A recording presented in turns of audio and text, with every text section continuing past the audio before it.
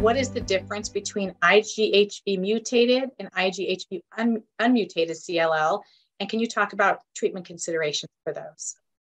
Yeah, so that's part of a bigger discussion around the prognostic workup of CLL, and not all CLL is the same. And we've done a really good job of figuring out tests to separate out the CLL patients that tend to behave more aggressively and respond to certain kind of therapies versus those that are more what we call indolent or slow growing and respond to other kinds of therapies. I do want to say, I haven't mentioned it yet, we still don't treat CLL if it's not causing any problems. And about half of patients get diagnosed as sort of an accident. And, you know, they get a blood test for something else and their white count is elevated and that leads to a diagnosis, but they feel fine. We still leave those patients alone, even with these good treatment options we have. We recognize that there are a select percentage of CLL patients that don't ever need treatment. And so we don't just want to start treatment in everybody. I do still like to check this prognostic workup, even if I'm not going to start treatment, but I make sure and ask the patient if that's what in line with their with what they want.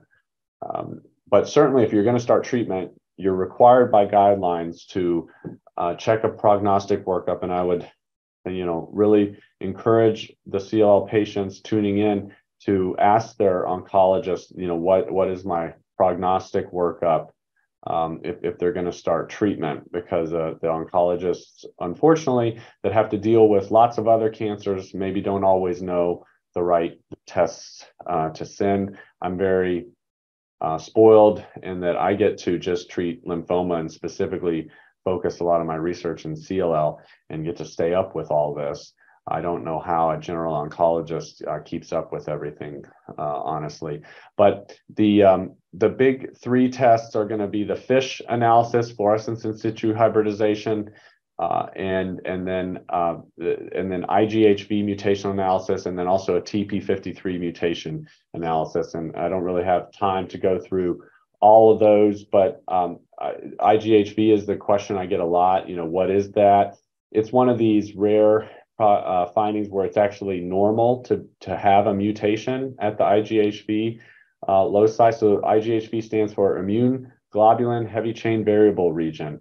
And it is usually mutated in B lymphocytes because it's part of the process of a mature lymphocyte that is able to make a lot of different kinds of antibodies. And it undergoes somatic hypermutation is what it's called as the B cell matures. Generally in oncology, the more mature a cancer is, the less aggressive it behaves, and usually the easier it is to manage, and that is the case with CLL. So think of an unmutated IGHV CLL cancer as a more primitive or a more immature cancer clone, and as such, it is harder to treat. And about half of patients will be found to be unmutated at the IGHV, and historically, all we had was chemo, and we knew these patients weren't going to respond for near as long as the IGHV mutated patients were to chemo. What's nice is with our targeted treatments, particularly, the long-term data with the BTK inhibitors, it doesn't look like it matters whether you're mutated or you're unmutated. So that's one of the really great things with our new treatments for CLL is it has the people that have benefited the most are the ones that were doing the worst. So that's great. It's not just the patients that were already doing well that are doing even better.